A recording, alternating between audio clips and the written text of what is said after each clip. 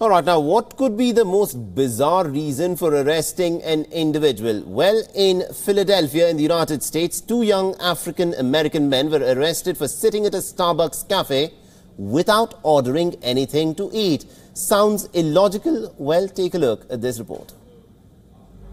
Sitting at a cafe like Starbucks and waiting for a friend to arrive is nothing unusual. But the otherwise harmless activity turned into a nightmare for two young black men. Their fault? They were waiting for their friend to arrive but hadn't ordered food. And yes, they ended up being handcuffed and arrested by the police. In an unverified video, which has now been viewed at least 4.5 million times, the two young men are seen being arrested by the police from inside the cafe. The store manager reportedly asked the men to either place their order or they would not be allowed to use the washroom, which is believed to be in line with the Starbucks policy. The police were then called. 6 police officers, all of them white, handcuffed and arrested the two young men. According to the police, they were arrested for defiant trespassing.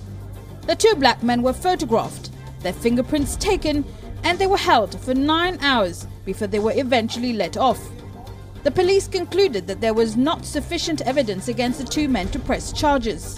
To fight the negative publicity due to the incident, Starbucks CEO Kevin Johnson had this to say on Twitter, quote, "We regret that our practices and training led to the reprehensible outcome at our Philadelphia store. We're taking immediate action to learn from this and be better.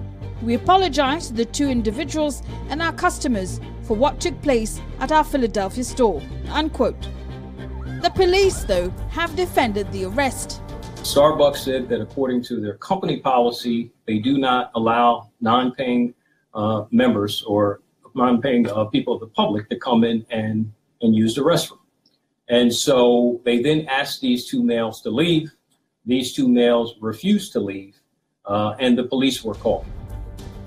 The incident has been widely condemned. It again brought to the fore the heavy-handed manner in which the US police deal with black American youth, leading to widespread protests. Despite the explanation given by police, activists see this incident as a clear case of race bias. They accuse the police of resorting to racial prejudice and profiling rather than using logic when they were called in to handle what looked like an innocuous situation at Starbucks. Bureau Report, WION.